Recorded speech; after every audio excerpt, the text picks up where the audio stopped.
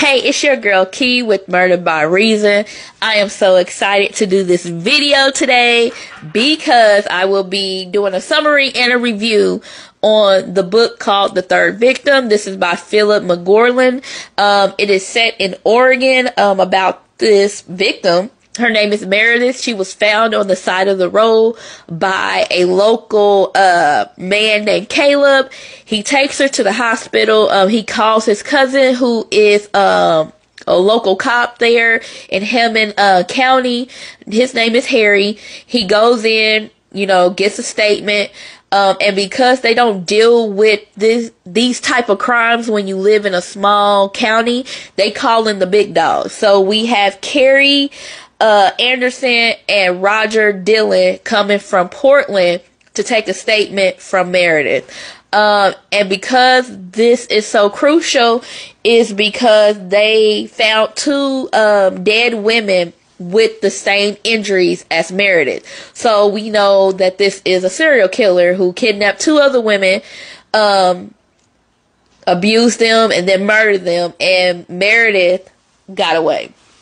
So that's all what's happening like in the first 2 to 3 chapters.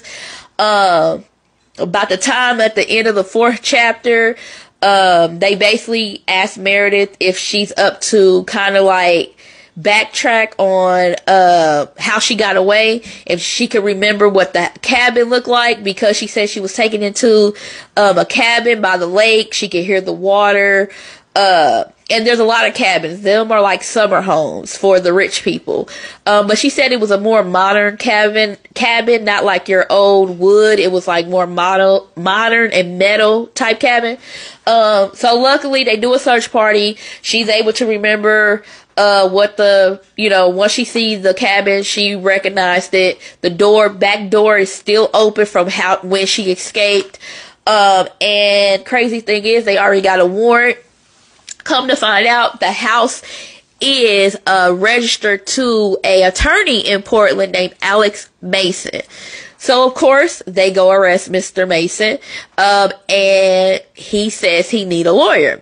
And the lawyer he asked for is Regina Bannister. And then that's when we get cut into who Regina is. Regina is a lawyer, a big top criminal defense lawyer in Oregon. They call her the sorceress because she get most of her clients wins. Like, she been getting not guilty verdicts, so she's that good. So he asked for her. They know each other, of course, because he's also a big time lawyer in Portland.